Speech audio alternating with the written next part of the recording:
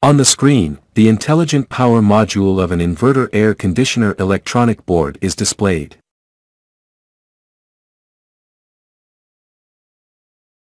This electronic module receives single-phase alternating current from the external power grid and internally converts it from alternating current to direct current through the diode bridge.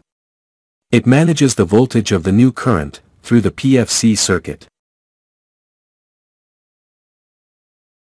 Remember that alternating current flows in two directions, while direct current flows in only one direction.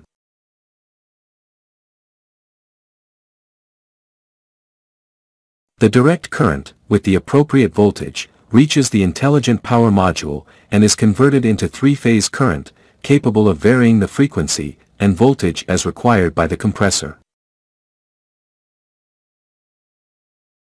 Remember that three-phase current uses 3 cables to power a motor and exhibits excellent performance in these devices.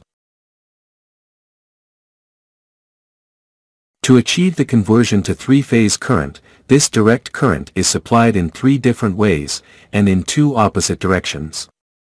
To achieve this, 6 IGBT-type transistors are fed, arranged in pairs to allow manipulation of the current direction, with the following numbering.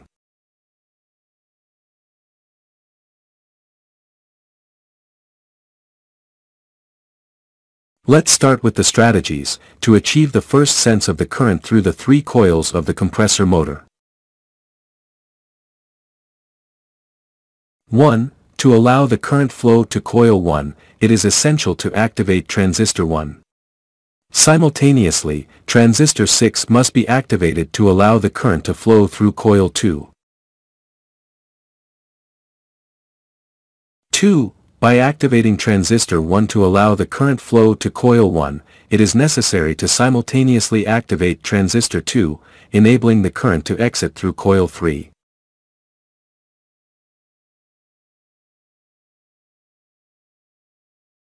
(3) To allow the current flow to coil 2, the activation of transistor 3 is required. Simultaneously, transistor 2 must be activated so that the current can exit through coil 3.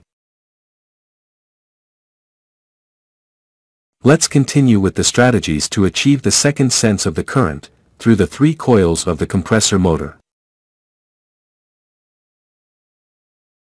4. Activating transistor 3 to allow the current flow to coil 2 is essential to simultaneously activate transistor 4, allowing the current to exit through coil 1.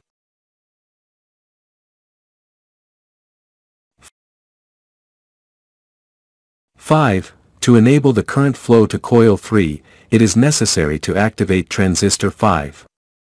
Simultaneously, transistor 4 must be activated to allow the current to exit through coil 1.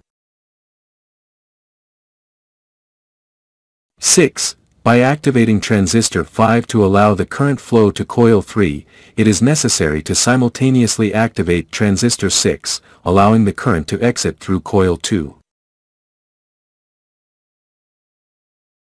In this way, the power supply of 3 lines is achieved in both directions, achieving 3-phase alternating current.